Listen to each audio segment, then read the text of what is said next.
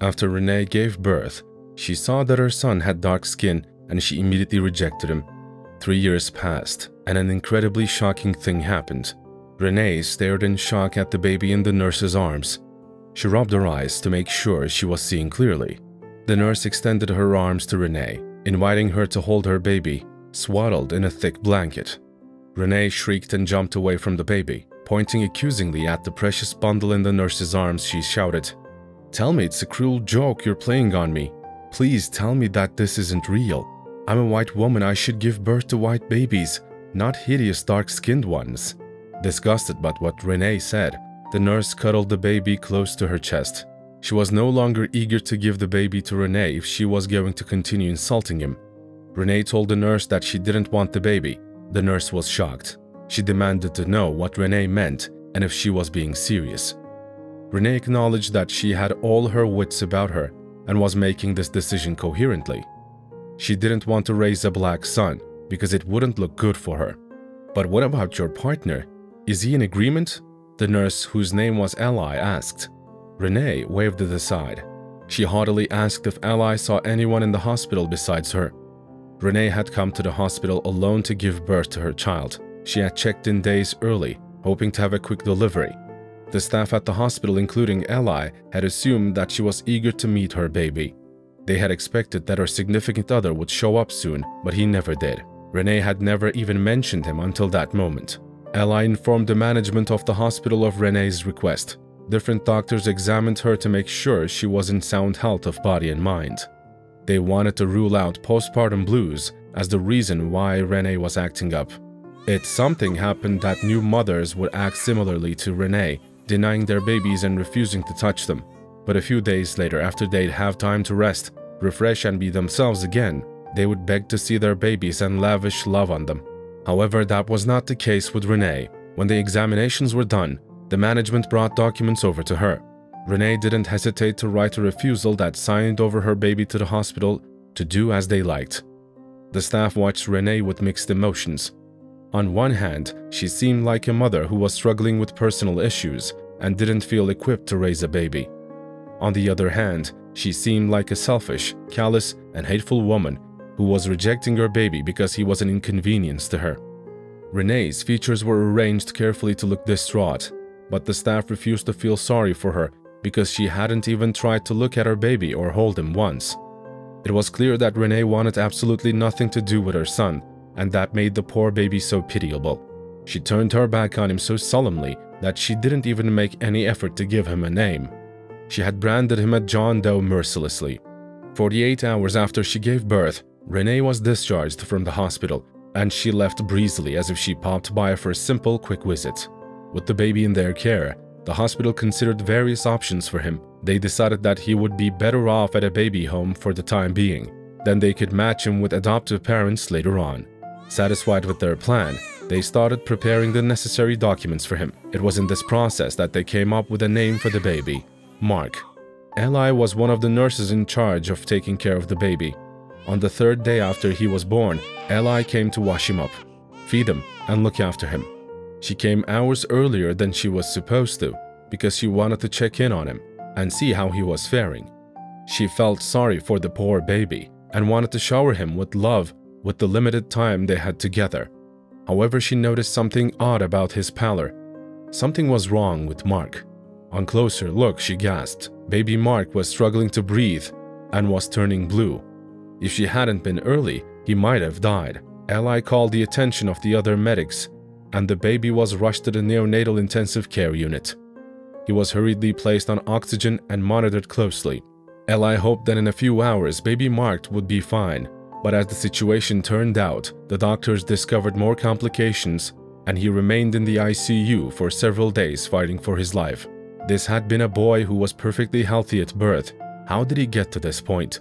Ally was so shocked and worried. Ally's concern for baby Mark was so great that she hardly left his side. She watched over him silently and continuously. She checked on him at least once every hour and constantly ensured he was comfortably napping. He looked vulnerable and so small, hooked to different wires, tubes, and monitors. Thankfully, the oxygen had been removed after a few hours and he was breathing by himself. What had caused the blockade of oxygen was a tiny clump of milk that Mark didn't swallow properly. It had gotten stuck in his windpipe and hindered oxygen flow, but medications had been administered that broke up the clump, and that was no longer a problem. But there were grave consequences that could result from such an accident because Mark was just a baby. It was why he remained in the ICU. His strength was gone. He slept so much that Eli frequently checked the monitor and the slight rise and fall on his chest to assure herself that he was alive. She refused to go home after her shifts, afraid that something might happen to Mark in her absence. She could hardly sleep as well, choosing to keep a vigil praying for Mark. Several times a day, she stood next to him and encouraged him to win his fight. He had to overcome because there was so much he could be. The other hospital staff was concerned for Eli's health. They felt that if she kept this attitude up, she wouldn't be able to look after her other patients, might faint from exhaustion, or God forbid, if anything happened to Mark, she would take a hard blow. The nurses came up with a way to get her to rest. One of them swapped places with her, remaining at Mark's side while she slept at the nurses' quarters for a few hours at most before jolting awake to check on Mark. Some days later, the doctors gathered the hospital staff who were responsible for Mark's care. Eli was in attendance and standing up front like a protective mother hen. The doctors kept avoiding meeting her gaze as they shared the purpose of the gathering, but it was nearly impossible to do because her eyes were fixed steadfastly on them, and she was standing in front. The doctors announced that the chances of Mark being severely disabled was 50-50. This was as a result of being without oxygen for some time. They suspected he might already have the condition known as athetoid cerebral palsy. It would cause his legs to be stiff and uncoordinated, his body to move without his control whenever he was either too excited or upset, cause him to stumble, and his body to rock like a boat over rough water. That wasn't the end. They also expected Mark to have cognitive impairment. One of the nurses asked how mentally retarded he would be. Eli's vision became blurry as tears filled her eyes. She was afraid to hear what the doctor's answer would be, but forced herself to remain standing. It took all of her will. She kept her face down to hide her raging emotions. There's truly no way to tell the extent of his mental retardedness until he grows older. He will probably be behind in comprehension and logic when compared to other kids his age. The doctor sounded sorry and helpless. Eli closed her eyes, and tears ran down her cheeks. She didn't bother wiping them off. Her heart felt like a dead weight in her chest. She was so angry that Mark was facing such an unfair situation. First of all, a disability of this ramification drastically lowered his chances of getting adopted, because no one wanted to bear that burden. Secondly, she was angry at Renee. If only Renee had been a little compassionate, if she had held her baby, loved him and chosen to feed him for a few days before handing him over to be adopted, things might have been different. She forced herself to square her shoulders and face the present reality. She couldn't afford to go off on a tangent of what-ifs. What's done is done. The only thing left was to find the solution. Eli went home that day. Her husband Ed was so happy to see her. He worked as a security agent and had been taking night shifts because staying home without her had felt so lonely. He inquired about the baby she had been looking after at the hospital. When Eli heard Ed's question, she burst into tears. He was surprised. He started consoling her, asking how he could make things better. Eli wanted to tell him that there was nothing he could do about the situation, but an idea struck her. They had been married for 4 years and didn't have children yet. It wasn't because they didn't want children. In fact, they had tried numerous times and were disappointed when their efforts failed. It had almost driven a wedge in between them and made them miserable. They didn't want that, so they decided to stop trying and enjoy their life together. "What if we adopt baby Mark?" Eli asked Ed, her voice filled with hope. Ed was taken aback. Was she serious? Adoption was an idea they were toying with, but hadn't actually taken seriously because they were holding out faint hope that they would conceive eventually. Ed refused. He didn't want them to adopt a baby, especially not one that would not have the same skin color as them, and that was possibly disabled. It would be too difficult. Ed knew his wife was attached to the baby, but he was convinced that she would get over it. He blamed the circumstances for messing with his wife's emotions. Eli insisted that adopting Mark wasn't an emotional decision for her. The baby needed them. Ed asked her to get some rest. He said that they would talk when she was feeling better. Eli knew he was patronizing her, but she was too exhausted to dwell on it. 2 weeks later, Eli unexpectedly found herself working 3 shifts concurrently because her colleagues were down with the flu. She was unprepared for this and hadn't packed an overnight bag from her house. She called her husband, Ed, and sweetly pleaded with him to bring some necessities over for her. He agreed and came. He surprised her by also bringing homemade food he had prepared for her. She was thrilled. Ed spent some time at the hospital. He talked with his wife and went with her for a few rounds. The last one was to see baby Mark. Mark was doing so much better. The wires, tubes, and monitors had been removed, and he looked fine.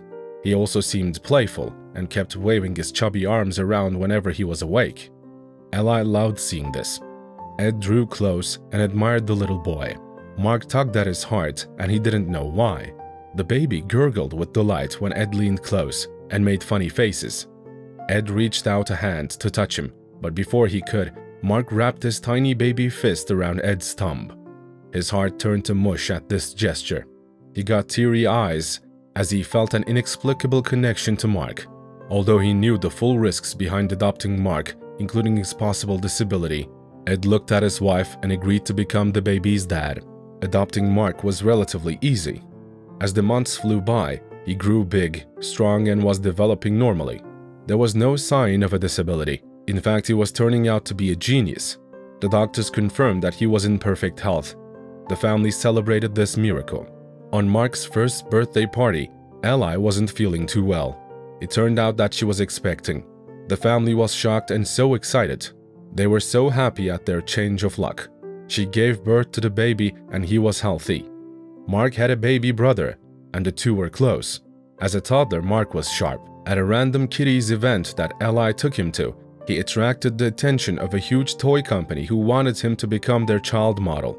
He fit what they were looking for. Eli agreed to do it because she thought it would be fun. She didn't expect much from it. However, it turned out to be a massive success. The toy company sold out products that Mark advertised. A casting director even approached Eli and Ed to request that Mark play a minor role in a movie. Mark was only 2 years old.